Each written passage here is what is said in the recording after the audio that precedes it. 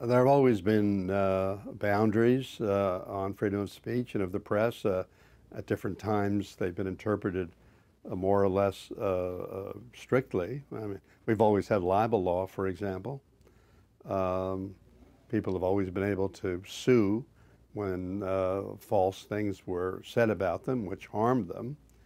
However, in 1964, the Supreme Court, in one of its greatest opinions, New York Times against Sullivan, basically decided that there was, in the interest of protecting freedom of speech, a need to expand beyond old law. Like when I was in law school, for example, we were taught libelous material isn't protected by the First Amendment.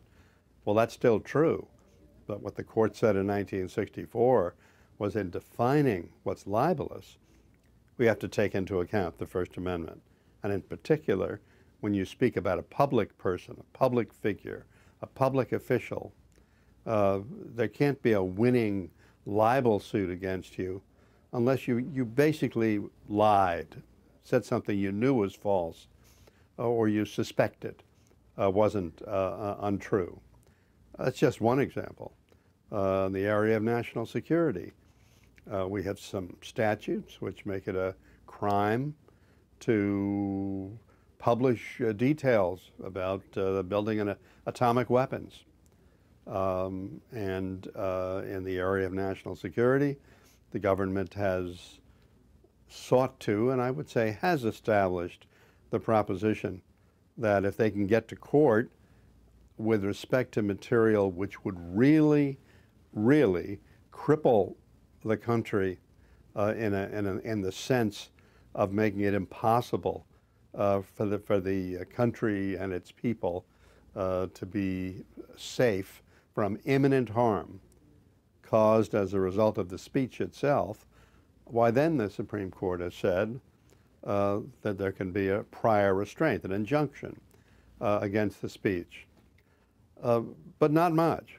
I mean, America has always been the country in the world with more protection for speech, more protection for religion, those two areas in particular, more protection for freedom of the press, which together with freedom of speech have a sort of a common body of law, than any country in the history of the world. That's not to say we haven't had real big First Amendment problems sometimes, and First Amendment deprivations sometimes. But taken as a whole, it's been really an astonishing, a breathtaking degree of personal freedom for people, for organizations, for institutions to have their say. The press now is, in a sense, more like it was around the time of the revolution, our revolution, than what it was 30, 50 years ago. It is becoming more partisan. That's, of course, especially true of cable television. But the print press, more so than it used to be, but it's primarily on cable and on the internet that you see again and again definitions of what's news and definitions of what's true, which seem to be based almost exclusively on the political and ideological views of the speakers.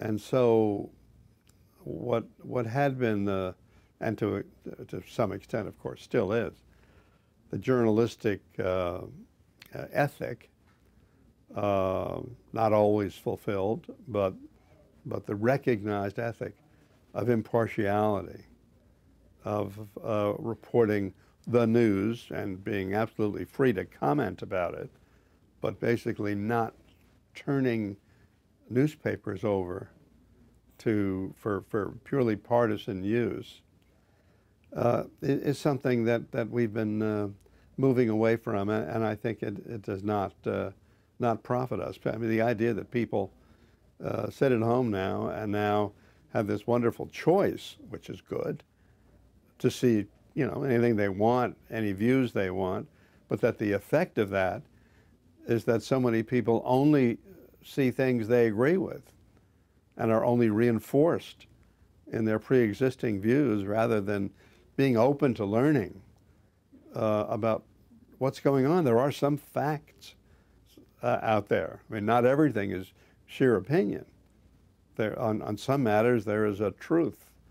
There are notions of accuracy. There are facts. And I do have some concern that we are moving away from that.